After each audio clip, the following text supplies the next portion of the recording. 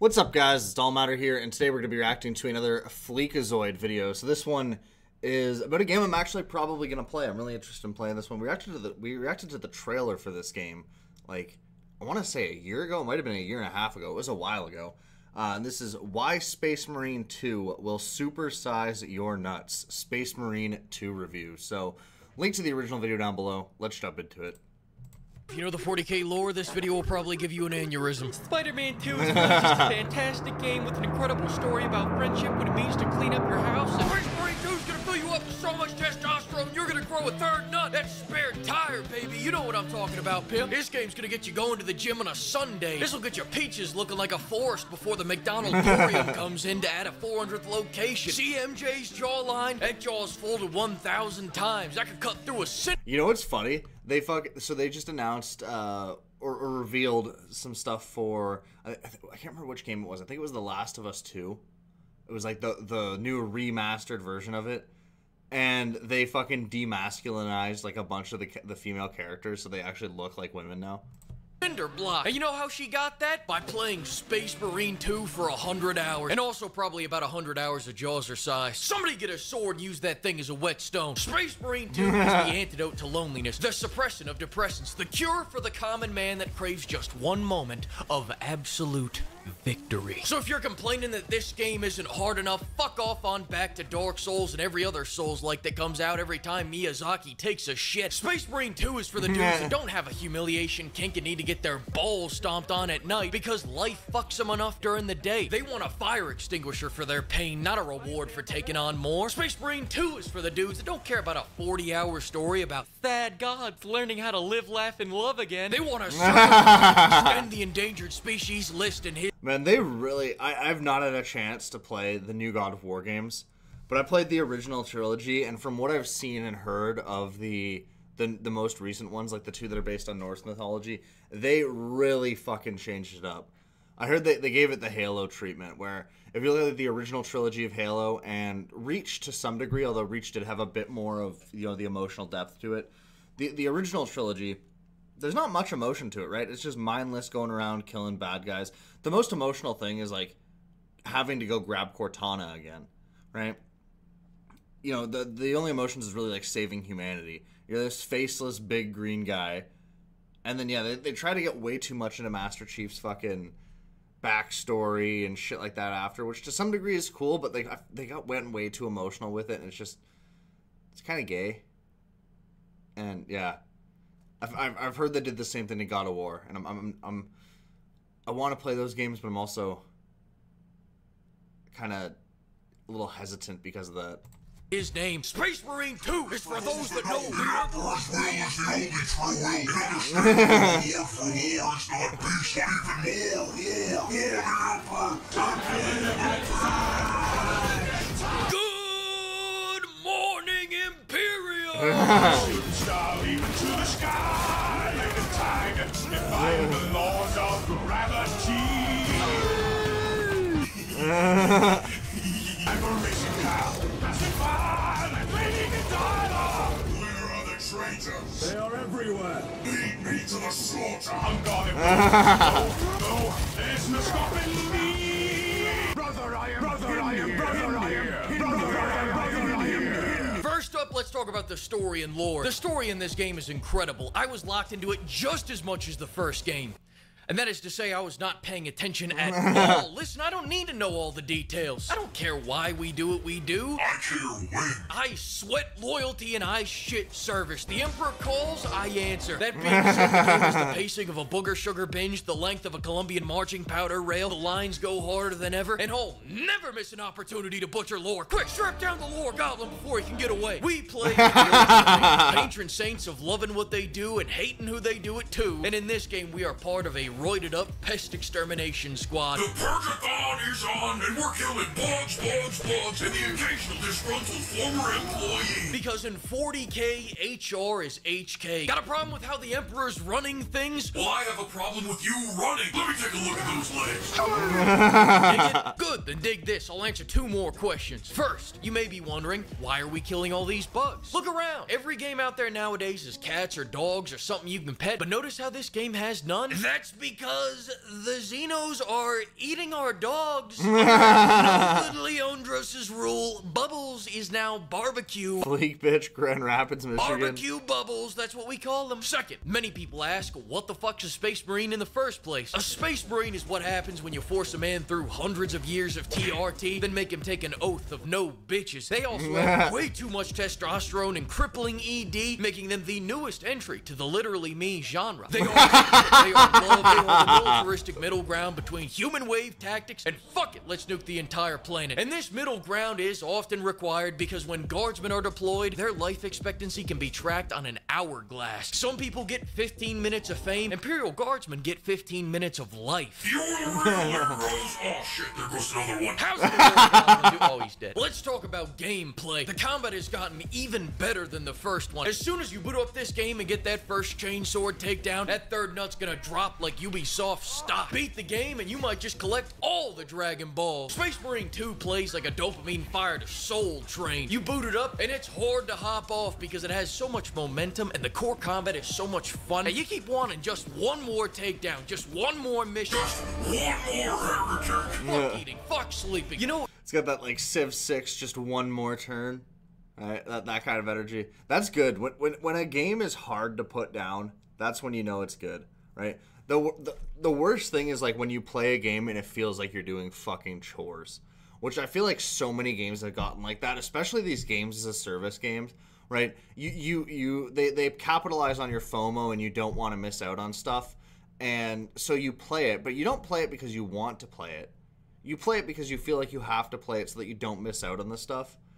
And I wish, honestly, you know what the best Battle Pass system I've ever seen is the fucking Halo Master Chief Battle Pass system. One, first of all, they're free, which that part's not really that big of a deal.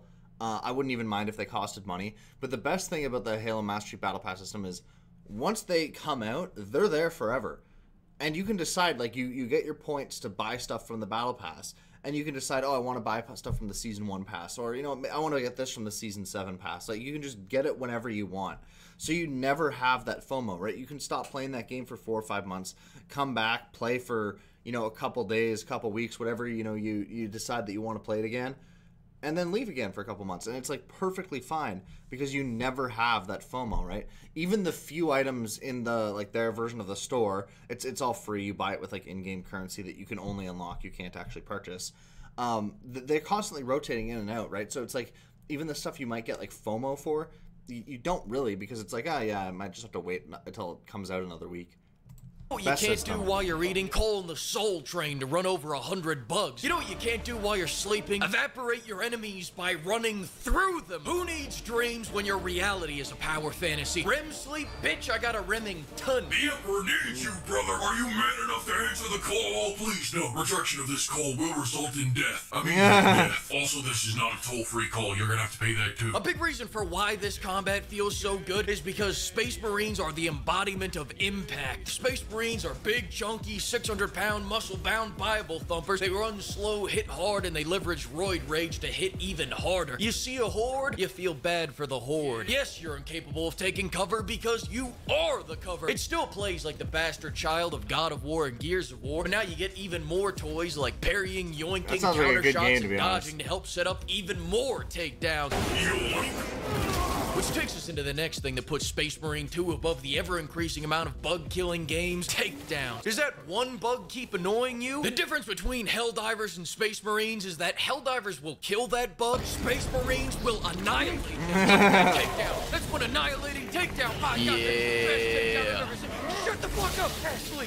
No Fleek's talking now, current Fleek's talking now. Rip it in half, rip its face off, rip out its face, shank him 10 times. Systematically disassemble every last cell in that thing's body. If your nuts don't tingle just looking at this, uninstall them. Double it and give them to the next guy. Sure, there's a joy in killing it, but there's an the absolute... fucking ass cheeks on his fucking Helldivers character. Is that a mod or is that something you can actually do? climax and annihilation. Especially with all this Ministry of Love, please look away for a second. Especially with all this gore. This is like one of Quentin Tarantino's wet dreams. Without the feet, Ministry. Keep looking that way. Why do so much gruesome, graphic violence? Why not let us... Because it's so much fun, Jan. Get it, you Weapons, starting with the melee. You got the power sword, you got your power fist, you got your power hammer. But you know why they don't have to call it a power chain sword? Because they don't need to convince you. They don't have to subliminally program you just to take a spin, catch one of these Xenos on your blade, and you'll see the power. It's reliable, it's brutal, and when your gore system looks like this, it's the only way to go. Guns-wise, surprisingly, the plasma weapons in this game are pretty good. But they are still plasma weapons, so fuck every last one of them. I agree with that. What is it with plasma weapons in every game fucking sucking? Like, to bring up Halo again.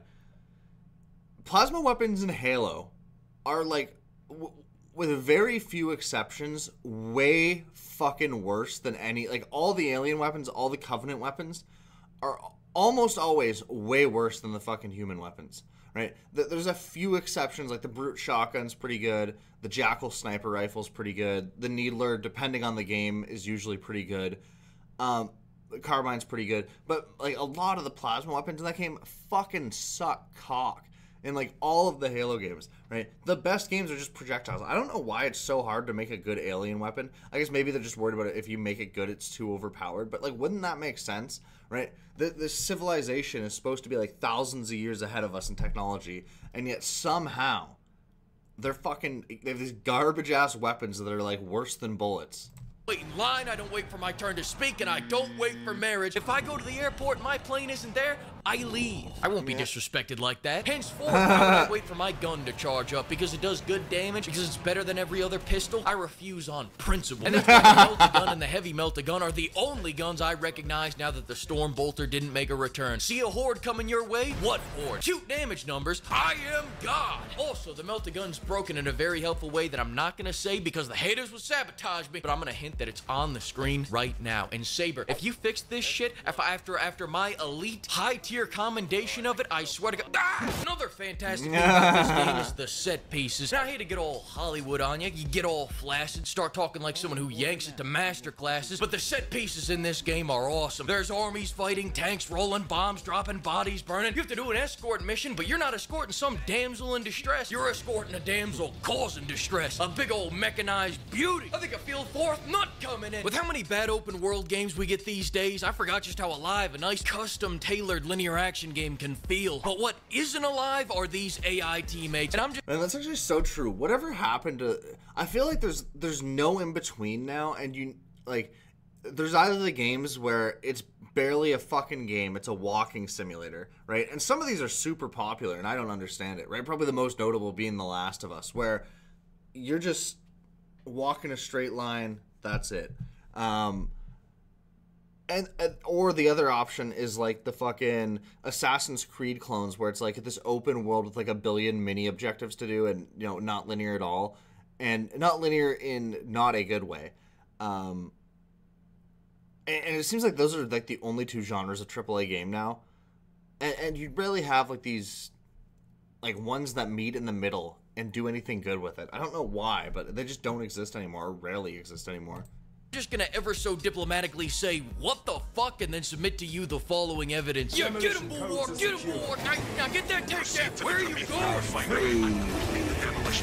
Right about now, let's say you've bought Space Marine 2, ensured the continuance of your bloodline, but the game finished before you did. What now? Let me introduce you to the PvP mode.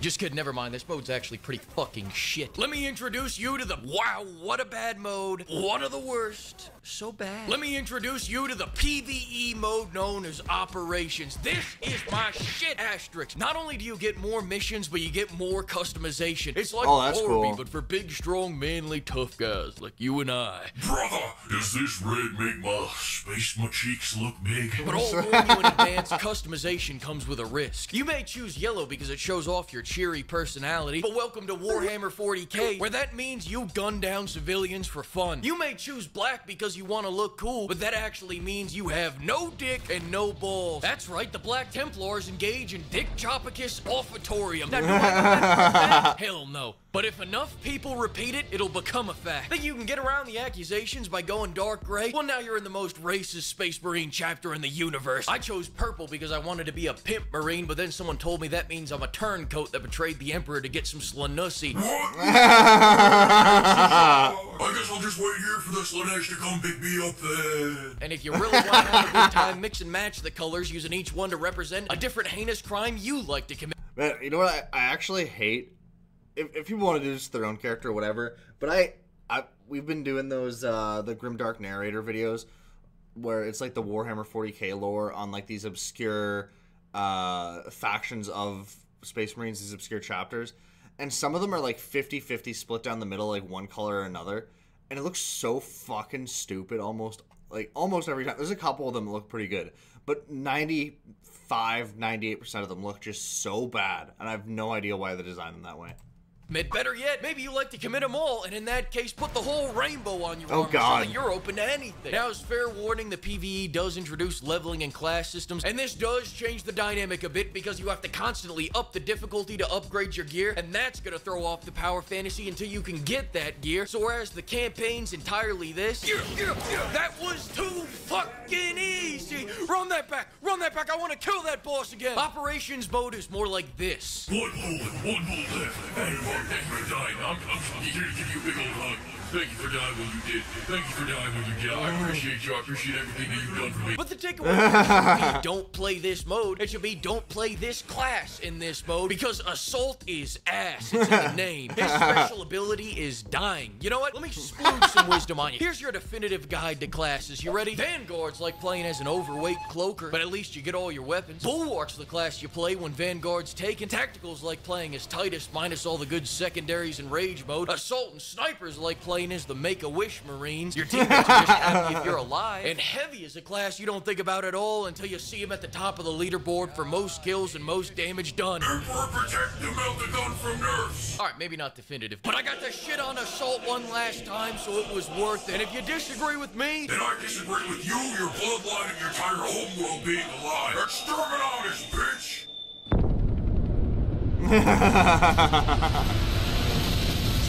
the music's staying so loud. I wish that we could do with this crowd.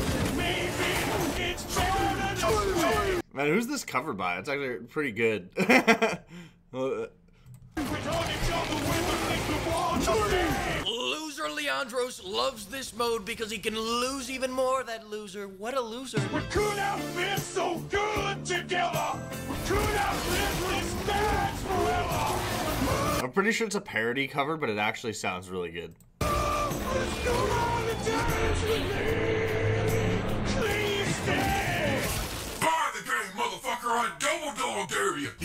Thanks to the Imperium of Pimps for funding this video, and another huge thanks to all the pimpers for expanding the Exterminatus Fund. I will see you all for another video very soon. Alright, goodbye. Alright, goodbye. Alright, goodbye. Alright, goodbye. Alright, goodbye. Man, it's so weird. The last two videos we watched, the first two videos that he uploaded, that at least that are still on his channel, and after going from those to this, it's like fucking whiplash. You go from, like, we were watching the more recent Fleek videos, and I got asked to check out some of his older videos, so I went and checked them out. And it's like, what the fuck? This is so different. Somebody was saying that he used to be a, like, it was him and his brother, and they were trying to do, like, a tips and tricks gaming channel. And then, yeah, to come back to what I think of as regular Fleek is just fucking, just wild. But anyway, let me know what you think below. Like, comment, subscribe. I'll see you guys in the next one.